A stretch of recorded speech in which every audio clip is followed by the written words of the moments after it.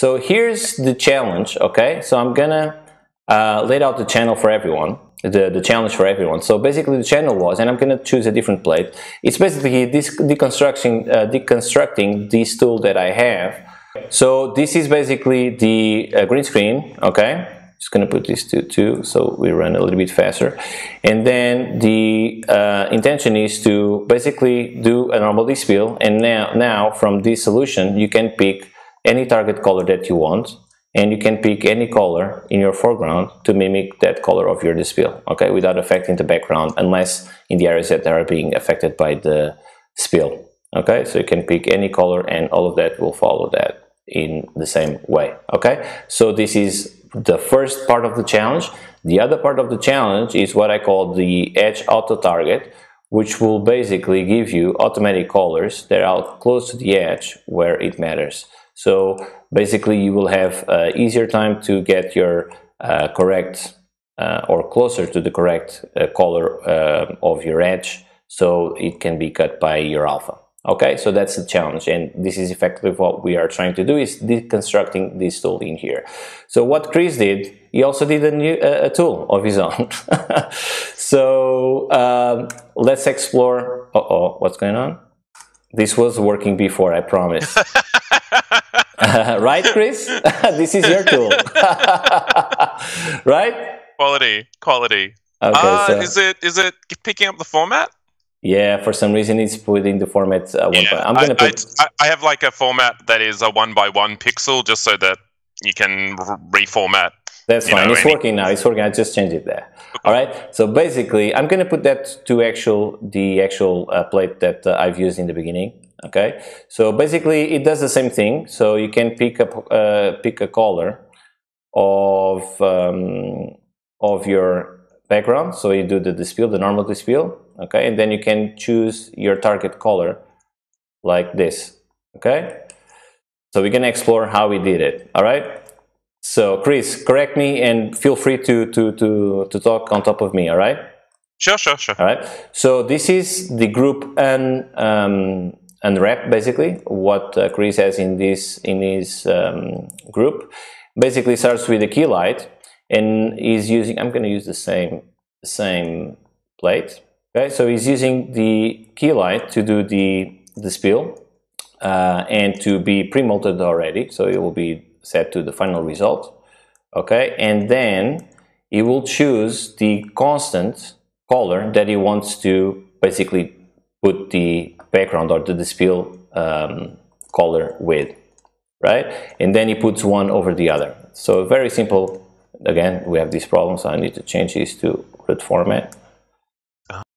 Okay, that's fine. Bad now. I knocked it together too fast. No, but this was working when I first opened this, because I opened this in a different laptop and it was working. So I'm sure it's fine. For some reason in this session. Yeah, but you got to build it to fit every situation. It's all good. It's all good. It's easy to change. Things to work. Yeah, exactly. So now you can change this, and this will change your background color. Although, if you don't mind, Chris, I spotted a few things that can be problematic, but we're going to go into that in just a second. Okay. And then for the other part of the solution, Chris used basically an edge extend, which it's a group that Chris created, but it's all NUKE native nodes as it was laid out as part of the rules. So you cannot use anything that it's not a group that we cannot open. So in this case, it's fine. And then you're gonna put the same pre-molted result from the key light on top of that. Okay, so we're gonna have this. And either you choose one or the other, and I believe that's the control that you're gonna have in here, correct? Yeah, that's pretty accurate. Yeah, there you go. Cool. So here's the problem that I spotted, Chris, which is when you select certain colors, like for example this, you're gonna have this edge, okay? And the reason is, I believe it's because you are using the pre-molted result already from the key light directly on top of something else, which in this case is going to be the color that you're going to choose. Okay, and also by doing this, you're not affecting effectively the luminance. You're just putting the already luminance extracted from the key light on top of a certain color. So this will give you some problems on edges sometimes like this. Okay. Yep. In my solution, we don't have this problem because I'm doing things a little bit differently. And this, I think, it's all what this channel is all about, is to share different techniques. So if I choose this, you see that I don't have any edge problem in here, okay, with the same color. So the way that I did it, I'm going to do it from scratch. Maybe it's easier to follow, okay? So here's our plate. I normally do, and I think I already mentioned this here, I normally do my DESPILL in a very simple way. So key light to start with, and then we're going to minus the result of the key light with our plate. So we have the DESPILL map, okay, and this will, oops, this will be our DESPILL map here. Come on, don't crash. Okay, there you go. So this is our DESPILL map. So this will highlight, for those of you that don't know this technique, this will highlight where the actual spill is happening, if also happens in the characters. For example, this lamp here is getting some spill contamination from the screen, okay? So this will be what we can call the spill map. And now we can transform this spill map into a luminance by just taking out the saturation, a luminance pass, that we can then merge this on top of our key light. Do you max it, or do you just do the average with the luminance? I plus it. You plus it. Okay, right. You mean the saturation? Yeah, the saturation, because like I fight with myself about that, is to do like use the max or do the average. So you'll see that if you choose different math operations, the results will be slightly different, but this will be the one that is going to be more accurate to the rebuild of your plate. Although sometimes I end up using others because it's working more for me in certain situations. So that's why in my tool I have this available to me, this choice. I can choose different math, but it's basically the same operation. The operation goes in the same way. So I'll put this to plus, okay, and now I have this with the same luminance as my original one, except I don't have any greens in my foreground here. And now what I want to change, it's actually at this level. I want to change things at this level. I want to change this color to the color that I want. This is exactly what I'm thinking, which is something different than what you're going to do, than what you did in your solution, Chris. And this works better because basically, whatever you're taking out from this operation, you're putting this back in. So you never lose detail and you don't have problems with the edges, because this result will going to be added plus together on with this one here. So you're not living with this one by itself. So the edges that you're going to have here are not going to be shown because you're adding your luminance back on top of the plate. So you're going to have this color on top, and as you can see, you don't see any edges with this color. So the trick is to do the change of color at this level. And a way you can do it is you, again, with the constant, the same constant. Let me just put the same format as this one, which will be, I believe, this is set to, it's a 4K. Don't know why I choose a 4K one, but anyway. So what you want to do at this level is to mimic exactly the same color that you picked from your screen on your key light in here. So you're going to pick this same color. So you're going to link this color here. Okay, it's the same thing. And now you're going to take the color in the same way. Okay, so same thing. So this color is the same as this, except it lives by itself, right? And now you're going to open a new constant. Actually, I'm going to copy the same one because it has already the format that I want. Yeah. And then you're going to pick a color that you want. Say, for example, somewhere around this face, here, this one. Now you're going to do a simple operation, which is going to be a divide, multiply. I believe that's exactly what I'm using here, exactly, divide, multiply. Yeah. So you're going to divide this color by the one that you chose, okay, which will give you this result, okay. You'll see that if the pipes are not correctly with the right order, you'll see that the result is not going to be the same, because at this level you don't know which one is the correct one unless you plug the inverse operation with for the divide, which is a multiply. That's only when you can see. And now you're going to put this one multiplied back here, and now you have that color. I can see that it's a wrong color because this is inverted, so now it's the correct one.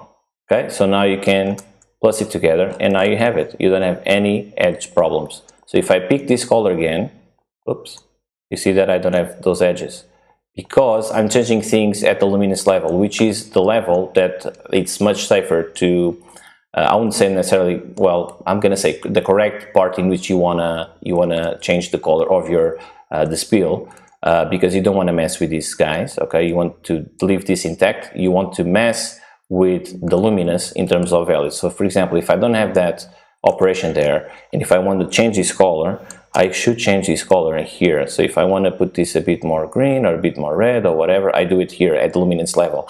And in this time, in this method, I won't have any edge problems. So this is exactly what I want to do, except I want to do this automatically. And to do this automatically, I do a divide multiply operation like this. Okay, so now I can choose any color, and this will change to any color I want. Okay, that's exactly how it's done. Cool. So the second part is just gonna steal this because it's already done, and we don't lose any more time. So the other part is to basically do something similar to what you did, although not as convoluted in terms of like all the detail and all that stuff with to grow edges.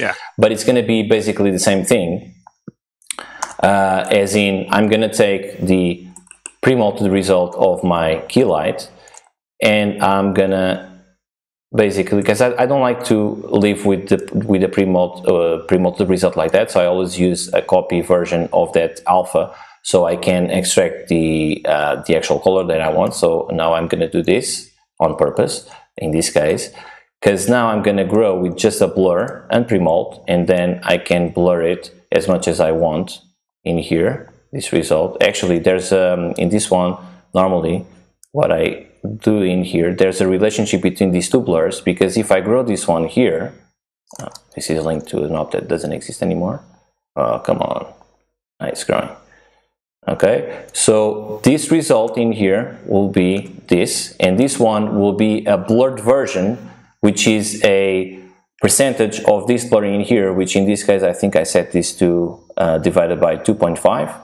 So it will give me just the color information. I don't care so much about the detail, I care more about the color information, which is in the same way that I did it in this area here. I don't care so much about the detail, I care more about the color. Okay, so if I don't have this blur in here, the result will be slightly different, as you can see. It will have more detail, but I want to blur all the edges because I just want the color more than anything else. And then I'm going to do the same thing. So in this case, I'm not going to merge this with a color. I'm going to merge this with divide. I'm going to merge this divide with this guy, and now I'm going to have this result. So it's all about color for me. I don't care so much about the detail. And normally, if I use this tool to do the spill on the edges, I use this very close to the edge because I just need a little bit.